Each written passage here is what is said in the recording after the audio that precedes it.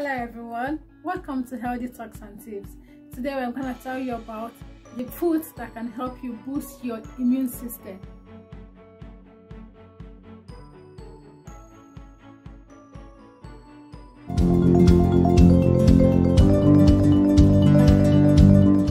Yes, that is what we're going to do today.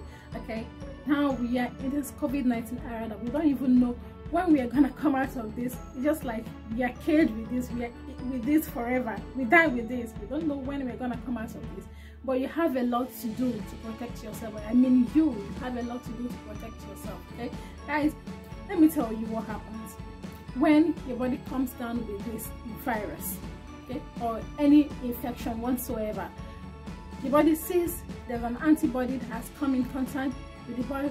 They release some immune cells, they release the phagocytes, the monocytes. Their work is to destroy the debris, the viruses, and then their work is to fight. They are the AK-47 our body has, they are the weapons of war our body has, they are the knife our body has to fight it.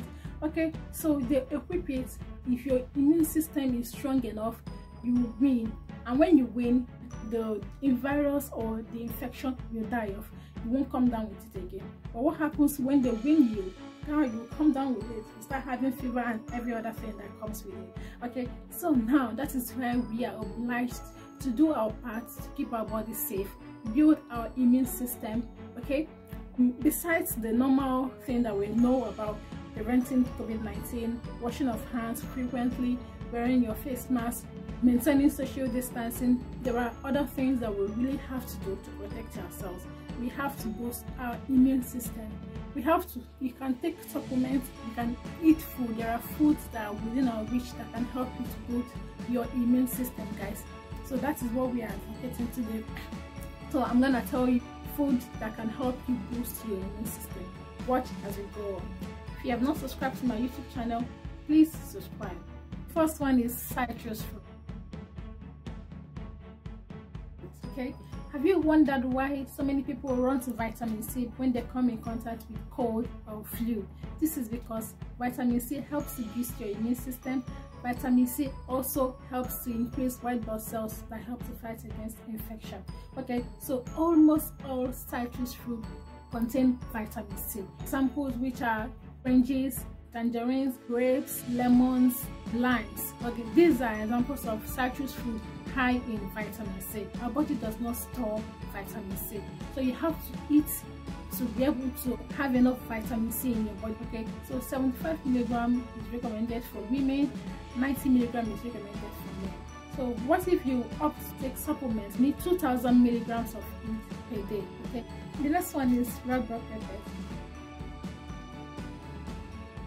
If you think citrus fruit has enough vitamin C, then you have to think again. You've not thought about red bell peppers. Red bell peppers contains twice as much vitamin C as citrus. Okay, so red bell peppers contain beta carotene, which is an antioxidant. Okay, so it helps to boost your immune system. They help to keep your eyes and your skin healthy. So you really need to consume red bell pepper. The next one is garlic. Garlic is found in almost every cuisine in the world.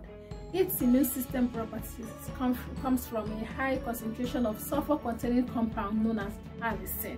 Okay, so garlic is a must-have for your health. If you don't use garlic, you have to start using garlic now, because there are so many benefits that come with garlic.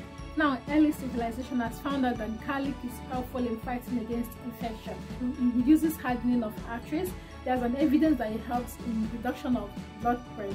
Okay, so you really have to consume garlic. The next one is almond.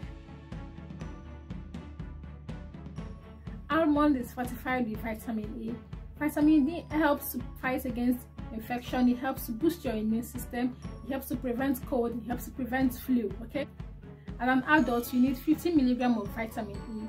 Vitamin E is an antioxidant. It's a fat-soluble vitamin, which means that it requires the presence of fat to be able to be absorbed. Okay? So almond is highly fortified with vitamin E, and we advise that you take almond in order to boost your immune system. Another one is papaya. Papaya is another food loaded with vitamin C. Okay? Papaya has papain, which is a digestive enzyme, helps you digest food. Okay, so apart from vitamin C, papaya contains phosphorus, magnesium, potassium, and folate. Okay? It helps to boost your immune system. They help to increase the white blood cells, which help to fight against infection. Kiwi. Apart from papaya, kiwi also contains other essential nutrients like potassium, vitamin K, vitamin C, and folate. So white vitamin C helps to fight against infection by increasing the white blood cell count. The essential nutrient helps to boost your immune system and helps your body to function properly. Poultry.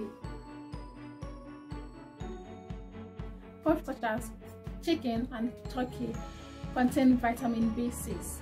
Vitamin B6 is an important player that helps in the chemical reaction that happens in your body. It's also vital for the formation of new and healthy red blood cells. About 3 ounces of turkey and chicken contains nearly 1/3 of your recommended vitamin B6 in a day. Okay. Then if you decide to boil this poultry and drink the broth, they contain the gelatin and the chondroitin, which helps in your immune cells. This poultry does not just contain protein, they also contain vitamin B6, which help to boost your immune system. Shellfish.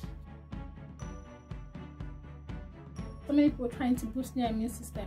I know shellfish is not one of the things that they think about first, okay, but it contains zinc, which is very good in boosting your immune system. Okay, zinc is an essential nutrient, meaning that your body cannot store it, so meaning that you have to get it from food. You are required to consume the recommended intake. You're not expected to consume more of it.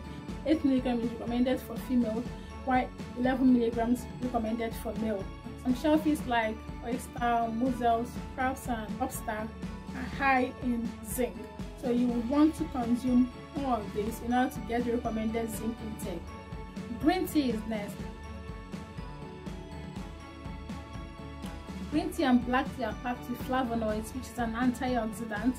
Both of them contain EGCG, which is epigallocatechin. Okay, so during the production of black tea, the epigallocatechin is destroyed in the fermentation process, whereas in the green tea, it's not being fermented, it just steamed, so it retains more of the epigallocatechin, EGCG, so which makes it more better than black tea in immune function. Okay, so green tea can be very helpful when it comes to boosting your immune system. It's also a good source of the amino acid L-theanine. This L-theanine helps in the production of germ-fighting compound in your T cells. Spinach. Spinach contains vitamin C. So it's very good when it comes to immune function. Okay, in order for this to retain its healthiest nutrient, it has to be cooked as little as possible. So spinach also contains antioxidants and beta carotene, which helps to increase the infection fighting ability of your immune system.